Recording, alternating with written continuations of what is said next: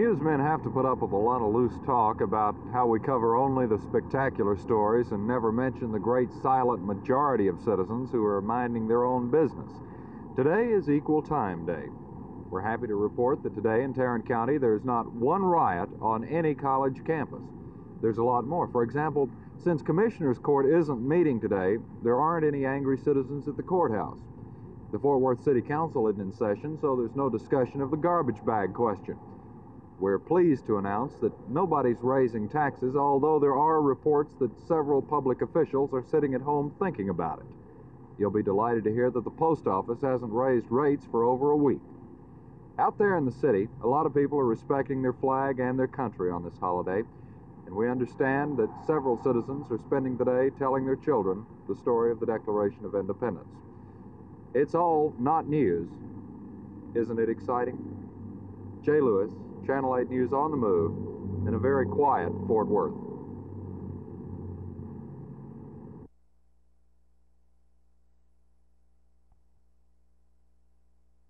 Sometimes I would prefer just 6, and especially if I stop all of them. But for goalkeeper, for any goalkeeper, it's much better if he has to work constantly during the game. It's much easier to keep the concentration, to keep the warmth, and be ready for any difficult shot. Well, now, do you sort of have to, getting just 6 opportunities to prevent the ball from coming into the net, how do you pace yourself during the rest of the game? I will try to keep my warmth, just running, making some exercise, and concentrate as much as I could, especially in the first half when I had just a couple of corners kicked too. And in second half, it was much easier, especially in about 15-20 minutes before the end when they had a couple of shots on the goal, and I was ready for that. Well, a 5-0 lead is a rather comfortable lead for any goalie, isn't it? Yeah, that's a comfortable lead, but I was afraid that maybe our players will stop in last 10 minutes to play, because we had a really hard game Friday night in St. Louis, and we play really in full speed and full condition during the 80 minutes of that game. I was afraid that maybe they will slow down a little bit and give more opportunities to a Greek team to come in the scoring position.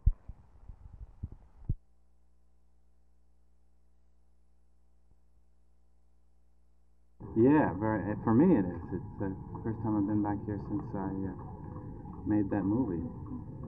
What are you going to see? Well, I'm going to take Julie out and show her some of the little towns we shot in. And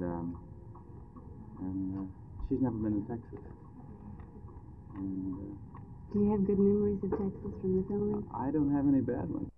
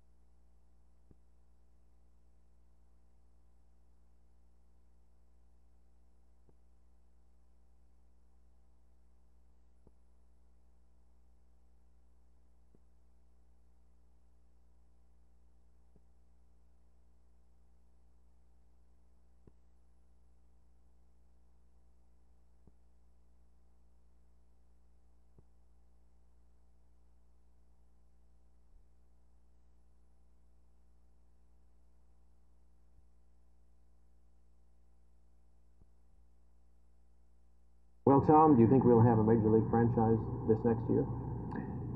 Yes, I think we'll have a Major League franchise next spring, Jerry. Now, I must admit to you that I've thought that in springs before, but I'm going to keep on thinking it until some spring it happens. What is your basis for your renewed optimism?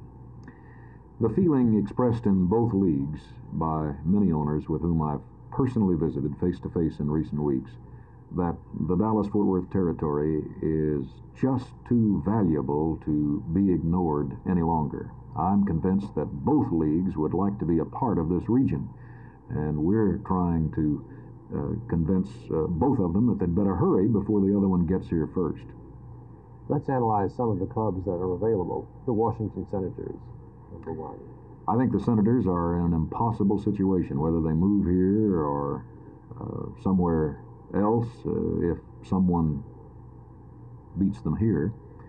They are sharing a market with Baltimore, the same fans, the same radio TV territory. The two teams can't survive. They're closer together than Dallas and Fort Worth are one to the other. Chicago White Sox.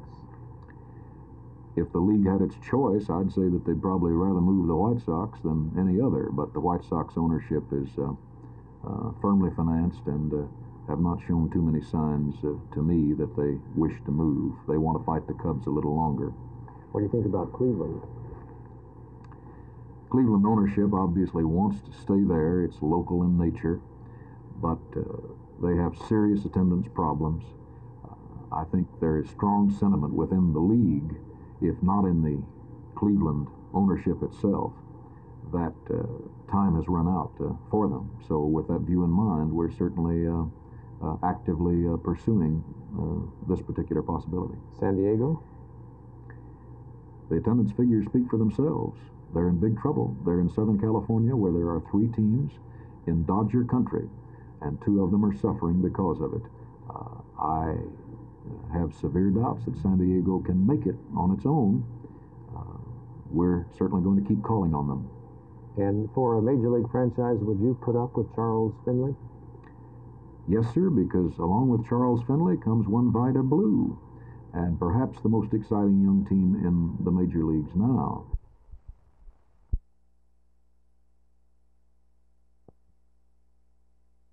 The people of Texas have an opportunity during the next Lieutenant Governor's term of office of improving their basic form of state government.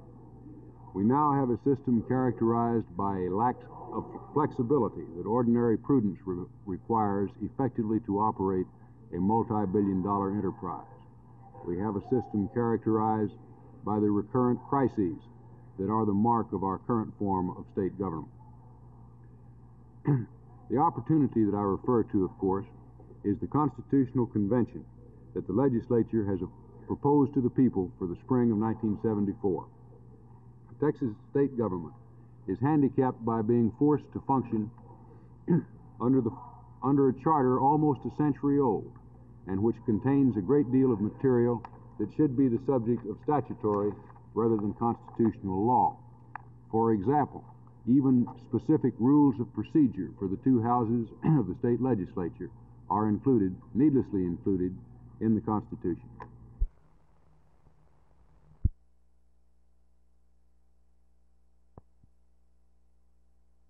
At the previous meeting of the Welfare Board, when this was under consideration, I did make a suggestion that, in my opinion, we were undoubtedly going to find that there was malnutrition or hunger in areas where the economically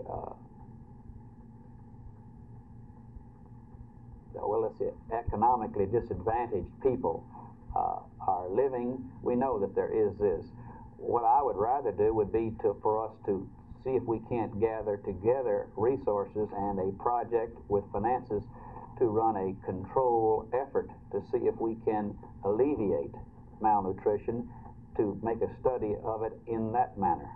How would you fund this pilot study? Well, again, we would go on the same basis. We'd seek sources that are working, that are already existing for this. We've already had some turn downs. We'd just continue our efforts to see if we couldn't develop the funds.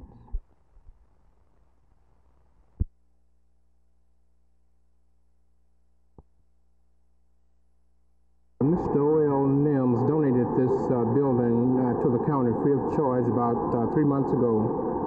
I understand this is your 6th location in Dallas County. This is correct. This is our 6th location, and I imagine I could safely say this is would be one of our largest operations in Dallas County, whereas we will be serving on an average, within about 5 months, close to about 3,500 or 4,000 people, families that is. Is this a more convenient location than the one you formerly had? Yes, it is, because the majority of these people, well, practically all of these people, were receiving their food at the Harry Hines Distribution Center on our Harry Hines. We have transferred over 2,000 of those cases here at this particular center, and we have left only 2,000 cases at the Harry Hines Distribution Center.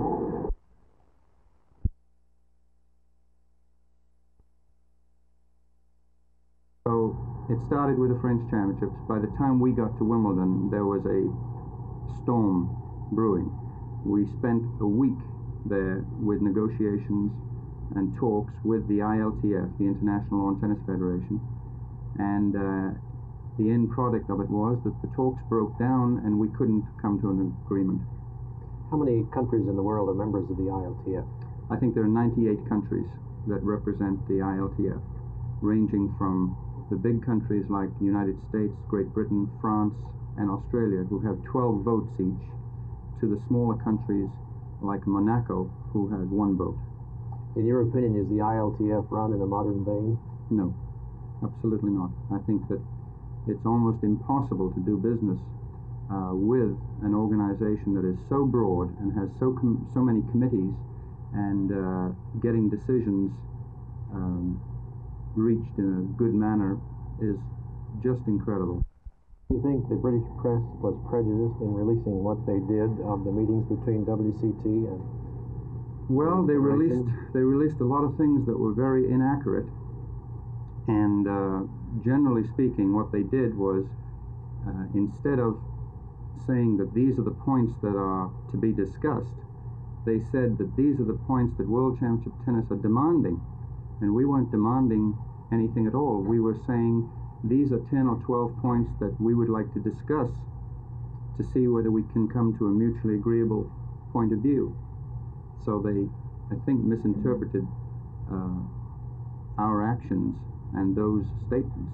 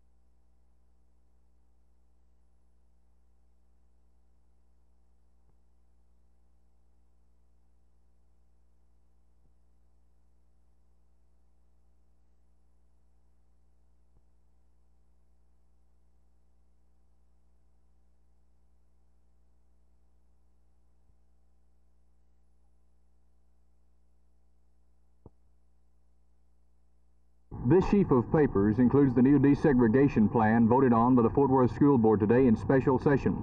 The plan basically is this. The faculties of each school would be composed of 78% white teachers, 22% black teachers with a 12% tolerance. In addition, the city would be broken into 5 areas called clusters, with the schools within that area located inside the cluster. Students would attend kindergarten and the 1st grade in their home school, that is to say the school nearest their home, and then between 1 and 3 years of their schooling within the cluster. If they live more than 2 miles from the school to which they're assigned, they would be bused, with the state picking up the tab. The faculty paragraph passed the school board vote, but the cluster proposal failed. I asked Board Vice Chairman Bill Elliott, what happens now? Bill, now that you've eliminated the cluster situation out of the proposal, what are you going to have to put in there in order to satisfy the courts? Well, this will be up to the courts to decide. Jerry, I hope they buy the plan that we present to them. Well, now you're presenting it without the cluster situation. Do you think really they're going to accept this? Well, I hope they do. Of course, who knows what the courts will do? I don't really know, but I hope they'll accept the plans of the neighborhood school concept, that people go to the schools of their neighborhood and that you don't bus children. That's the issue, and I hope the courts will uphold us on that. Do you anticipate putting another paragraph in there, something similar or maybe something completely out in left field? I hope not. I hope our case is strong enough. If it's not, I'm sure that they'll maybe give us another chance at it, or they'll bring in other agencies to discuss the situation. Although the chambers were packed at the school board, only a few people came forward to discuss the proposal with the board. There was some voiced opposition, but mostly people were there simply to ask questions. Jerry Park, Channel 8 News on the Move, Fort Worth.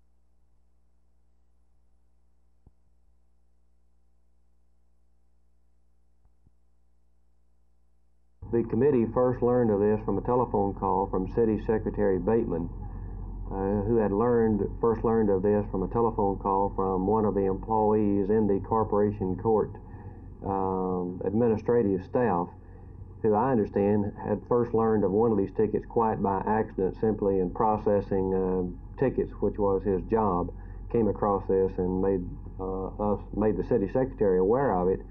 And once the committee was aware of it, we asked for a full investigation of this situation, and this developed the 5 tickets that are in question. What should the judge have done when his son appeared before him with these traffic tickets?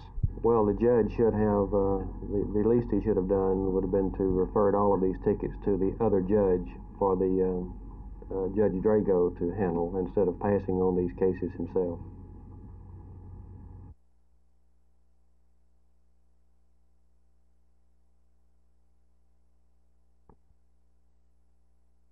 Well, simply because I wanted to be a party to the lawsuit to represent my interests. What are those interests? The way in which I'll be affected by the transportation possibilities of some of the proposed school plans. Will you be put to a hardship by that plan? Yeah, I believe so. It would cost me a lot of money. I don't know what the plans are, so I can't say. There's been, as you know, so many alternate plans proposed. I don't know. I know that the worst of them certainly would require transportation of my family. It would be impossible.